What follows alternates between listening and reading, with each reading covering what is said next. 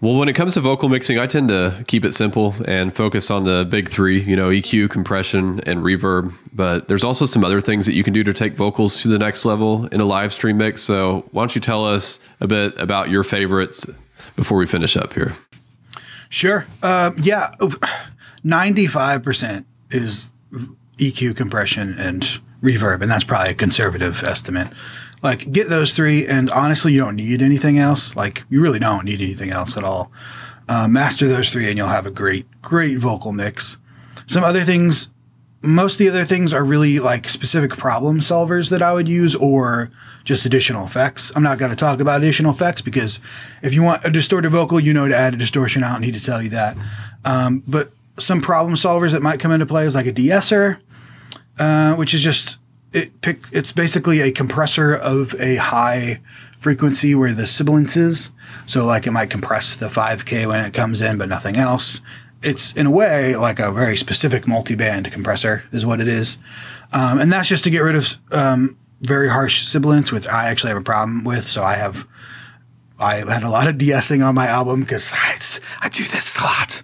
I don't know why, but that's what it sounds like when I'm singing. You're going to hear that. So that's what de-esser is. It gets to that that where it gets really ugly. You might need that. You might not on a live stream. Only use it if you need it. It can also cause delay issues because some of them, since they're multi-band compressors, technically use a lot of processing power. So be careful that it doesn't delay your vocals. Another one's saturation. Some people love saturation. I'm not a big saturation head, if that's a word. I'm coining it right now, saturation heads. Saturation is just a fancy word for distortion that you can't really hear. And what it does is, like all distortions, it introduces a bunch of extra energy and harmonics and frequencies into your sound. But the point of saturation, opposed to distortion, is that it's low enough that you can't really tell. And in a recording studio situation, it might have some good uses. In a live stream, it's probably too broad of a mix for that to matter, if that makes sense. The only time I might say to use it in a live stream is if, on vocals, is if you're tried everything and you really can't get that lead vocal to cut through the mix. You could try to throw some saturation on there. It might help it cut through. Might make it distorted, so you have to be careful. But that is one area it could maybe help, is to help the lead vocal cut through. This video is brought to you by X32 Mastery, the fastest way to master both the X32 and the M32. Get access today for you and your team at x32.church. Another one that I see that's common is delay. And a lot of people add delay to vocals. And what you're doing with delay on vocals is you're just adding really, really long reverb, basically. Delay is...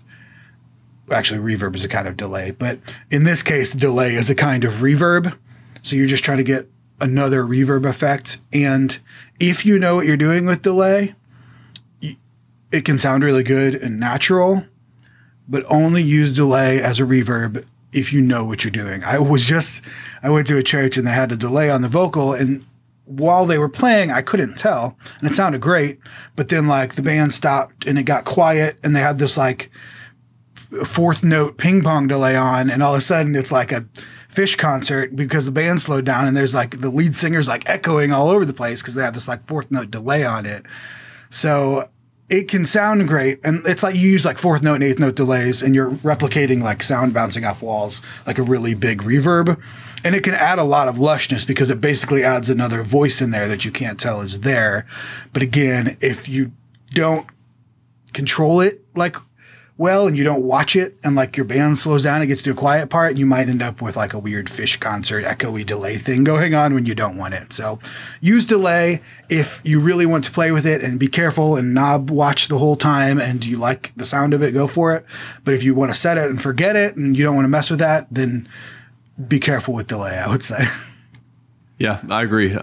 I tend to stay away from delay and tell my sound techs at our church not to use it because you have to babysit it. You do, if you don't babysit it, you're going to have some funny things going on at the end of your song.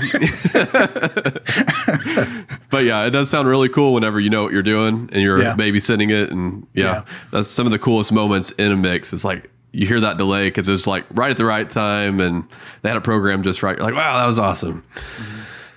But I don't tend to get to be that awesome because, you know, at church, there's so many other things you got to think of other than babysitting the delay. So, Yeah. And like when I'm recording in the studio, I have reverb and delay on every track, but I have the delay automated so that when the song cuts out, so does the delay. So it's not weird. You can't really automate your live stream audio the way you can a recording studio. So you got to literally knob watch. Yep. All right, man. Well, if you want to hear Nathan's master mixing skills on a recording, you have to go listen to his album. So, man, tell us a little more about that album and how we can hear it. Yeah. It's called Hymns of the Father. It's the first part of a 3-part series in the Trinity Project. First one's the Father. I bet you can guess the other two, Spirit and Son. I don't know why I said that. Usually Son and Spirit. But you can find it on all the places you find music, Spotify and Apple Music and YouTube and all those places, or www.reawakenhymns.com. You can also go there, and then you can also get a devotional and an audiobook and backing tracks and all the worship resources if you want to use those in your church, because the point of me making this stuff is not just so I get to make music. That's just a great benefit of it. But I'm trying to equip the church with this stuff. Like, I know a lot of churches want to play hymns, and sometimes you can't find the right version that fits with your, you play an elevation song and then you pull out the organ. That doesn't work so much. So with this album in particular, I tried to make them very modern sounding, like they would fit right next to any Australian mega church song that you happen to be playing in your set. So that's what this is for. It's really, I'm just trying to provide these hymns to fit in the context of the modern churches so we don't lose them, because they're awesome.